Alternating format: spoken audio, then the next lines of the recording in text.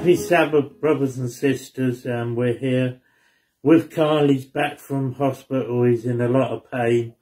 He's got a great big scar across his belly there. He had to have his hernia taken out. So that's pretty strict thing to have done. And he's in a lot of pain. So we're really pleased that he's here today with us. And we just pray that they can get the medication to him.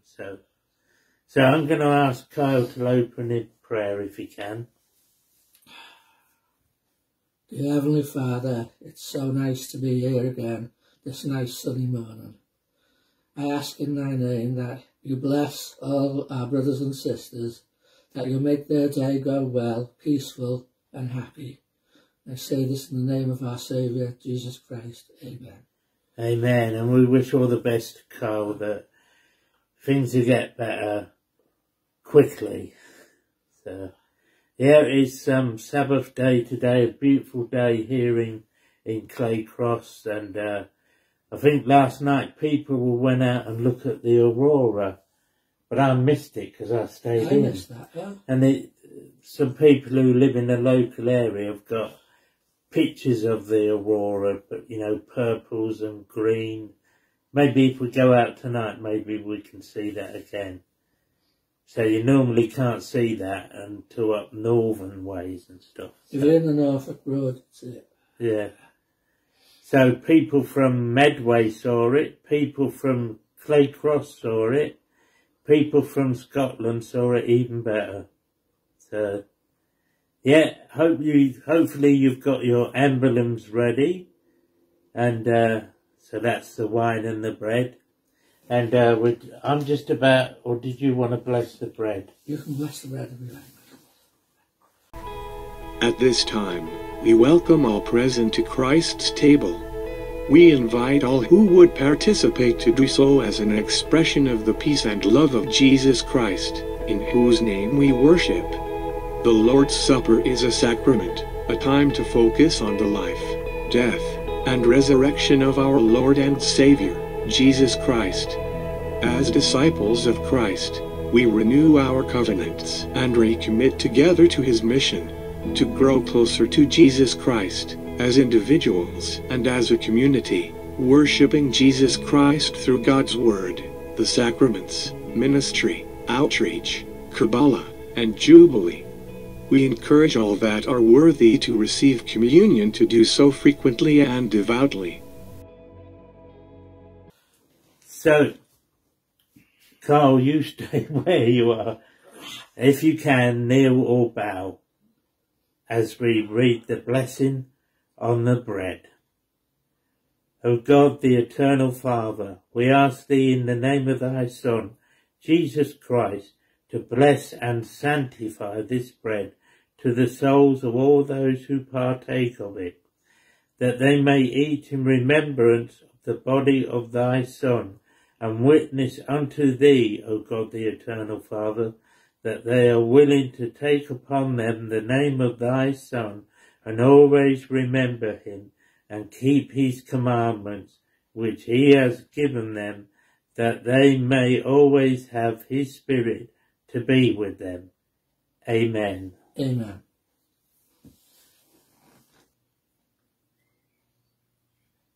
And as we prepare to take the wine, may I once again ask you to bow or kneel, whatever is okay with you. And Kyle will offer the prayer for the wine.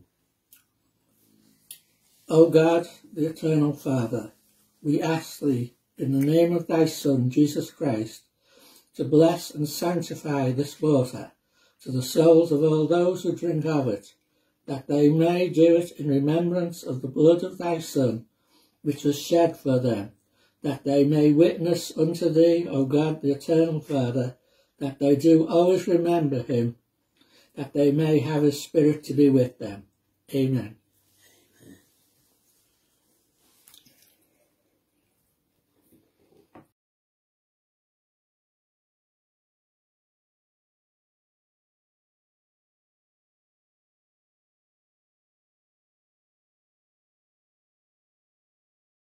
This week's topic is based off of John 3:16 and 17. John 3:16 is a very famous scripture in the country that I live in. People put it up at sporting events and, just all over the place. You see it all over the place. It's on T-shirts. But I feel like verse 17 gets ignored. And there's a really, really important part in there. It's wonderful. I love the fact that God sent his only begotten Son so that we would not perish. But I love even more that he was sent not to condemn the world. Satan is here to condemn us. That's why he's the accuser. Satan means accuser. He wants us to feel like we're not good enough. Jesus came for everyone but us. And I can tell you, growing up in the particular church that I did, I never felt like I was good enough. Every little thing I did wrong, I just felt like, there was this idea that there were levels of sin. And I was always like, where am I at on the sin chart? Am I good enough? Am I good enough? Am I good enough? But every time I prayed, the Lord told me, yeah, you're good enough. You're good. You're good.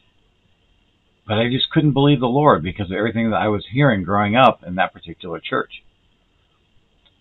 And it's not unique to that particular church. A lot of the kids that I grew up with didn't belong. In fact, none of them belonged to that particular church.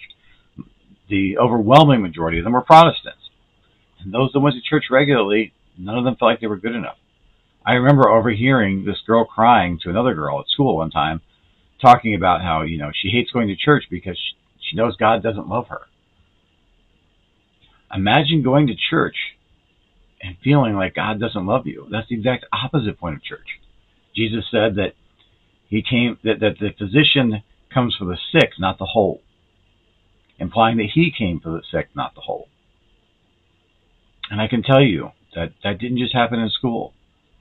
I heard it in various youth activities from various people. But it's important that you understand that God sent his Son for everyone, including you. And he didn't send him here to condemn you or anybody else. And so there's two parts to this message. The first is we've got to stop condemning ourselves.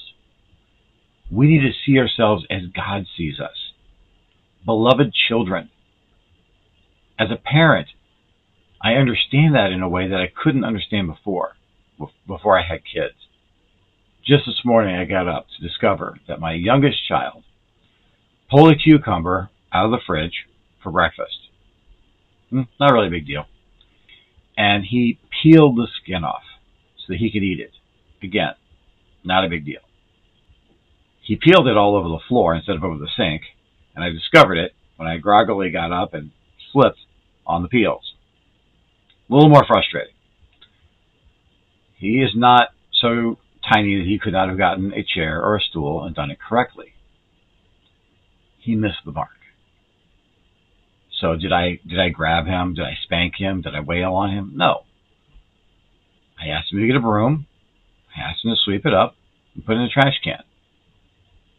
I always tell my kids, it doesn't bother me that you make a mess. It's just important that when you do, you clean up after yourself. It doesn't bother me when you spill milk. It's just that when you do, you need to clean it up. These scriptures here, looking at it from a parent's eyes, Jesus came to ensure that we can all have eternal life. God says, it doesn't bother me that you missed the mark. The question is, are we going to clean it up? There's no work that we can do to clean it up. There are certain sins that cannot be taken back. Sometimes because they emotionally hurt someone and they have to work through the pain that we cause. And we have to work through the guilt of acknowledging that we caused that pain. And the atonement is there to heal both parties because Jesus didn't come to condemn. He came to say, Teshuvah, let's get back on track. You missed the mark. Let's reel it back in. I like the story of the iron rod, or I believe in Joseph Smith Sr.'s dream, it was a rope, because there's this idea that there's this path, this middle line that gets straight to that tree, where you can partake of the fruit. And the reality is that sometimes we veer off to the one side. And then we go to try to correct. We veer off to the other side. And then we go to correct. But through the atonement of Jesus Christ, it doesn't matter that we're going over here, because he is centering us. He is like the magnet that causes the compass to point north. We're always, as we veer off course, he's like, hey, I'm over here. And he protects us and still guides us to the tree. Unless we just say, okay, forget about it, I'm throwing this all down, I'm going to the great and spacious building. And even then, his hand is extended, saying, I'm here, come back. So we don't need to be afraid. We don't need to think that we aren't good enough. There's never a point when AA gives up on an alcoholic.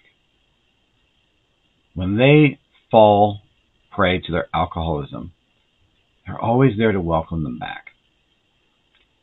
And that, to me, is one of the reasons why I see that particular organization as an amazing view into Christianity. Because alcoholism is a literal demon. Now, when I say literal demon, I don't mean that it's necessarily people are possessed by demons, but the disease itself is something that is hard to control. It is something that people wrestle with and fight. Now, I can empathize with that, but I can't understand it because I am not addicted to alcohol. I don't really drink. But at the same time, I am not a perfect person. We all have our own little vices. And what AA asks is, are you willing to keep trying? And the Lord asks the same thing. I'm going to share a story with you guys. When I was in middle school, I had a paper route. And I would, go and deliver papers, and then once a month I would go and collect the money. And every day I walked past this car shop, mechanic shop that was closed. And every day I would look at that pop machine, soda pop machine, and I wanted to get one. But I was raised to believe that drinking anything with caffeine, so Coke, Mountain Dew, Dr. Pepper, etc., these were all grievous sins. They were just as bad as having a beer or a glass of wine or coffee in that particular church. Now, to be fair, this was a cultural teaching. And in the particular ward that I was in, there actually was a bishop that would not give people temple recommends. If he would ask them point blank, do you drink Mountain Dew? And if they said yes, they wouldn't get a temple recommend. And when the stake president found out, they stepped in and had everyone redo their temple recommends without asking that question, because it wasn't really the big deal that culture thought that it was. So I do want to make sure you understand that this was not a church teaching, but a cultural understanding. But as a kid, I didn't know that. I just knew that I'd learned at home and learned at church that you did not drink these particular drinks. But man, I wanted to know what Dr. Pepper was. It sounded disgusting. Why on earth would you make, I've had Sprite, I've had orange and grape soda, I've had root beer, those are delicious. Why would you make a drink if orange soda tastes like orange, kind of, and grape soda tastes like kind of like grape? Why would you drink something that tastes like peppers? What kind of peppers were they? Was it like black pepper? Was it green pepper? Was it chili peppers? I know some people like spicy things, but I don't get it. But the devil was sitting on my shoulder and wanted me to try it. And the newspapers cost $0.25 a week. So a lot of people just gave me change. So I had a lot of change. And every time I had that change in my pocket, and knowing that part of it was mine, I would look and I would think, I really want to find out what this Dr. Pepper stuff is. And finally, one day, I took $0.25 from my earnings and made sure no one was looking. And I went and I got myself a Dr. Pepper. And I hid behind a bush. And I took a sip of it. It was delicious. It tasted nothing like peppers. It was so good. And no, this is not an endorsement for Dr. Pepper. And I was like, why would they call this Dr. Pepper? This is amazing. I didn't know what it tasted like, except it just tasted good. And I sat there and I drank some more. And I don't even think I drank a tenth of that. You know, I had some sips, and then all of a sudden, I just started crying. I dumped out the pop, and I just sat there and hid and cried. I was so afraid to walk back from behind that bush. I was so afraid I was going to get caught. I took that Dr. Pepper can, and I buried it as deep into the trash can there as I could. I didn't want anybody to know what I had done. I was sad. I walked slowly through the rest of my route, which thankfully was almost over. When I got in the car, my mom asked me what was wrong. She could tell there was something going on. And it took me a while, but I finally confessed. I broke down and I told her exactly what I had done. And so when we got home, she made a phone call. She made an appointment for me to talk to our bishop that Sunday. And the bishop sat there very gravely with me. My mother had not told him what I had done, rather. She had not told him what I had done, but she made it clear that what I had done was going to make me not worthy of going on a temple trip. I was no longer temple worthy. So you can imagine what he thought. Just use your imagination. Whatever you're thinking, you're probably right. I don't know what he was really thinking, but I'm sure it wasn't this kid drank a Dr. Pepper. So I'm sitting there. I couldn't even look him in the face. And I finally told him what I did.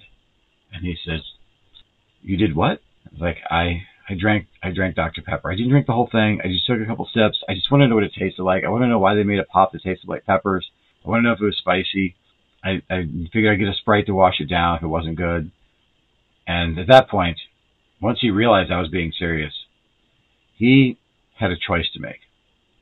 Number one, he made the right choice by doing his best not to laugh at me.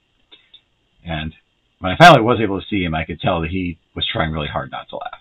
You know, his choice here was, I don't want to teach this kid that he's going to hell for drinking a Dr. Pepper, right?